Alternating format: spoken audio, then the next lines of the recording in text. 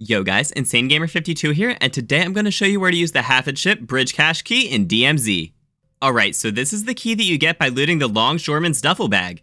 The description of this key just says that it's a key to the Hafid ship bridge cache in !6.